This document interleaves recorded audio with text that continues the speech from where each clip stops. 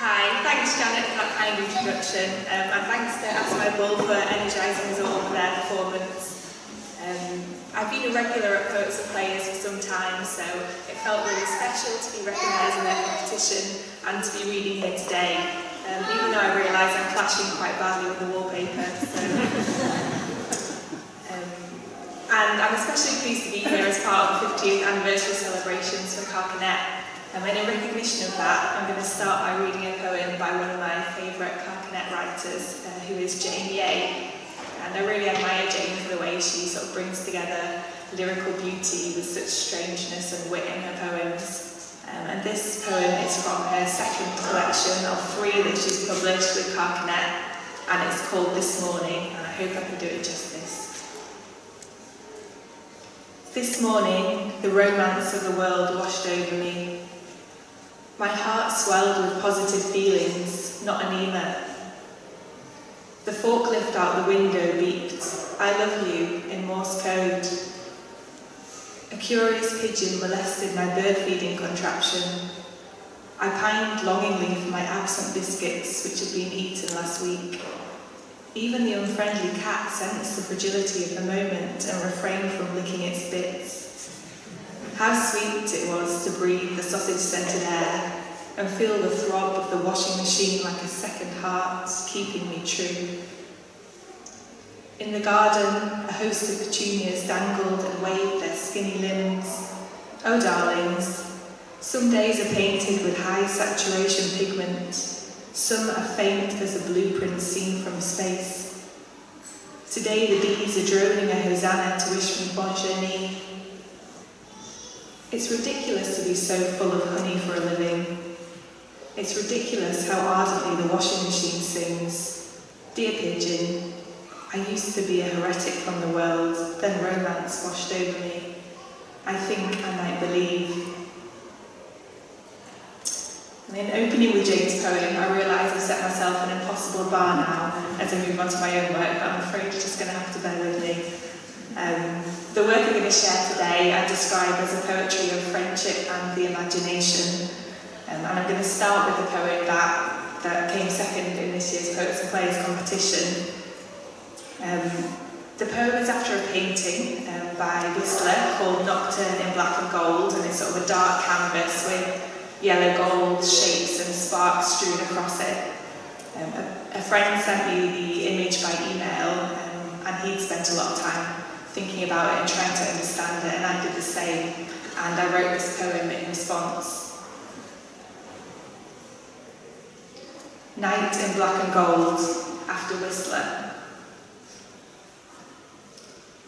Tonight, I leaned at the office window, a slate grey smoke choked an ash-white sky, the fire at the recycling plant on Frederick Road. It drew me back to this nocturne, the night in black and gold, those clouds hurling their moods around like frustrated artists. I swear I see figures in the water reflected somehow, but it doesn't make sense, and a phoenix, or a ghost ship exploding. You reckon they're fireworks, and you're probably right. We hover like this by any given masterpiece, at any tower block window, colouring the world over half pints of ale.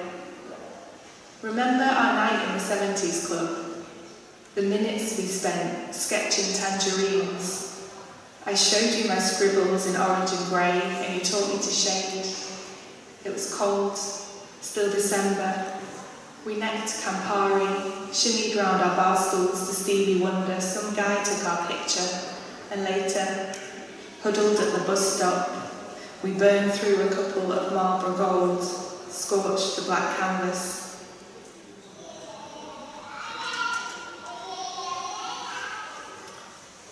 My favourite book of all time actually happens to be a Carcanet book, and it's the New York Poets Anthology, edited by Mark Ford. There it is, there we go. John Ashbery is one of the New York poets, and there's an incredible video of him reading some poems in his apartment, looking very unsure of himself at the camera, and then having a pot around the city. And unfortunately, John Ashbery died a few years ago now, but when you watch these videos or read his work, I think that you can sort of feel him emitting his particular brand of loveliness from some other dimension. So this poem's in his honour. It's called Watching John Ashbery with John Paul. Cradling his book like an egg, you watch him on TV, your love with the nose and the cable knit cardigan, black and white as the newspaper he reads from. A boyishness lives in his eyes. Wandering through New York, he makes friends of statues, storefronts, trees especially, and the sun, which reaches through clouds to lightly pat his thinning hair always.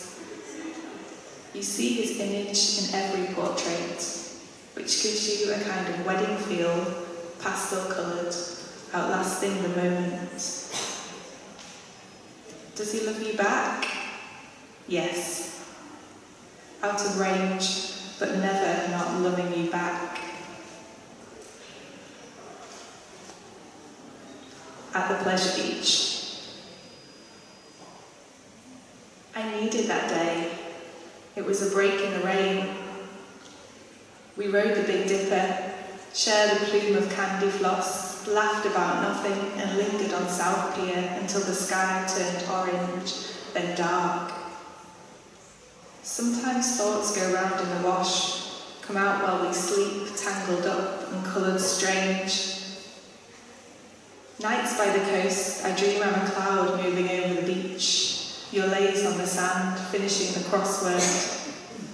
I pour a few happy sad raindrops on you, and you speak at the sky, but your message is hushed by a fracas of waves, the clatter of a roller coaster creeping to its peak. And the carriage feels the pull of the drop, but for a moment it holds, towering over the Irish Sea, which seethes and settles, seethes and seethes.